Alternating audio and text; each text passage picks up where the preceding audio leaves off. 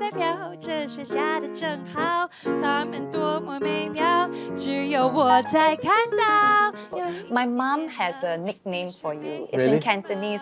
She calls you Monteiro, which Tailo in Cantonese is big brother because Monteiro sounds like Monteiro, and Right. Mong means to look, like to look upon big brother. Yeah. And in many ways, you really are that big brother figure to me and to many people in the scene, right?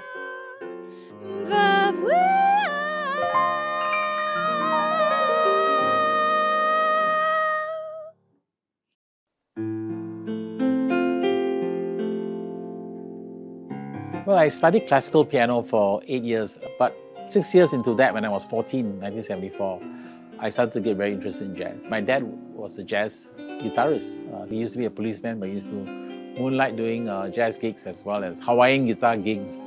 And he had many jazz records at home. So I actually had a lot of jazz records in my collection, at home, being played all the time. So I started to really like jazz 6 years into my classical music training.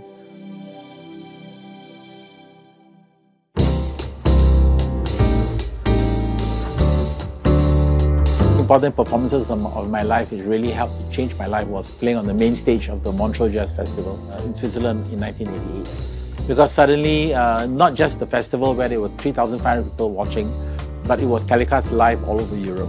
So that was the first thing. And then later on, it was part of a TV program that was shown all over the world, PBS in the US and in Australia, in the UK.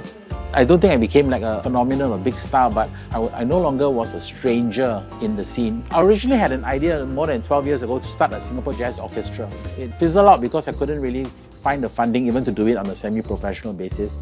So a few years later, I decided, why not just set up an orchestra, set up an organization that would have the orchestras, but also would act as a crucible for public education in jazz, to grow the audience, to increase the level of excellence, to work with youth, to bring them to a higher level. So then it integrates both our art making with our community mindedness and try to be useful within the scene. Jazz, in a sense, is, although it can be entertaining, it's not entertainment. Jazz is an art form.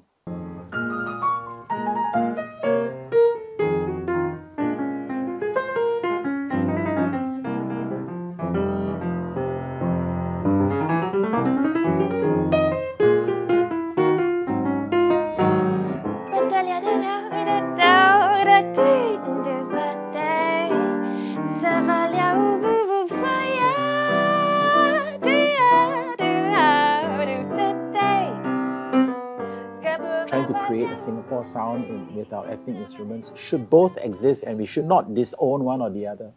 And I think for me, the aspiration is someday, if we hear, a jazz band playing, let's say on Spotify, I'll be able to go like, hey, I think that's a Singaporean jazz band, without hearing the language, without hearing the specific instrumentation, like something in the style of playing might indicate that this came from our region, for example. So you're right, there is no pure jazz.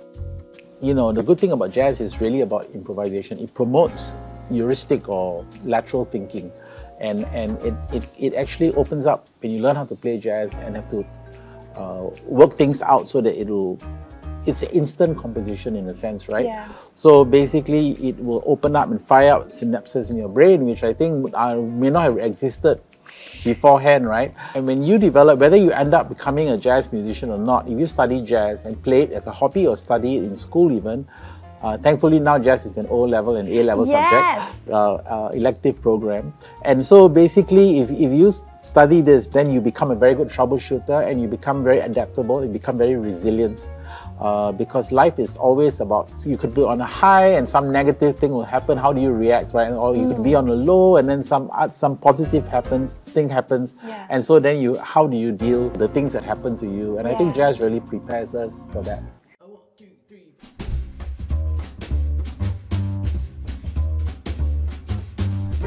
When I got to Sing China, I was in a really good place in my life. I think I was finally able to be myself, or more myself. I think even now I struggle being myself. So Sing China, because megastar Jay Chou pressed the buzzer for me, that gave me validation. It also kind of brought me into like the public spotlight, both in China and in Singapore. And particularly in Singapore, that attention was very helpful in my career. After I came back, I had all these exposure and all these opportunities that I previously never had, even though I had been working for so long. I really have to thank all the veterans in the music scene, in the jazz music scene, because that's how we grew. We just grew by playing with them, by listening as much as we can, observing them. And I had so many great musicians who were so kind to me in many ways. To be honest, I didn't really set out to be an ambassador for jazz music, right? I chose to sing jazz as a genre at the competition in China because A, it was what differentiated me from the other contestants, but B, of course, it's what I love, so I chose to do it. But I think because of that, I became associated with jazz music, especially in the Chinese-speaking circles. I think that was when I realized, oh, I have influence. There's something that I can do. And then I began to see myself as an ambassador for promoting jazz to a wider audience.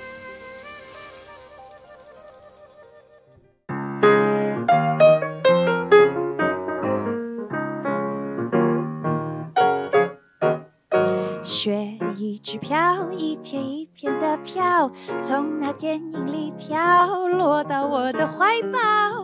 我一个人有自己的热闹。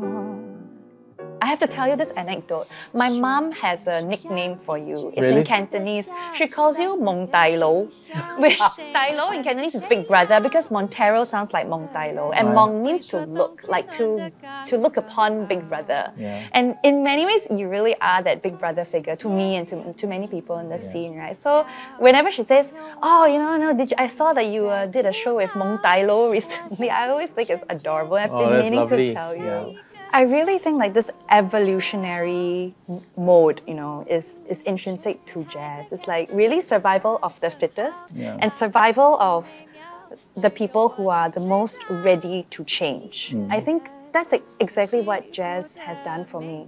Because when I was a kid, I was very rule-abiding, right? Guai, always follow all the rules.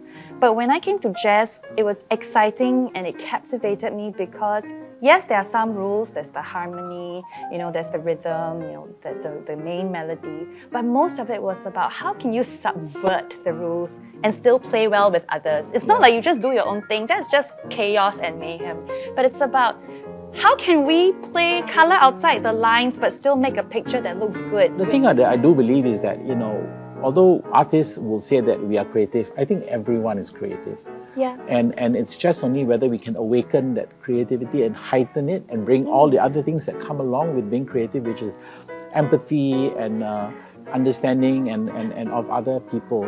For me, when people learn music, I'm very, very happy because it means that more and more people will start to be able to speak in this common ground of music, whether it be jazz or jazz in particular, because we are jazz musicians, right? Yeah.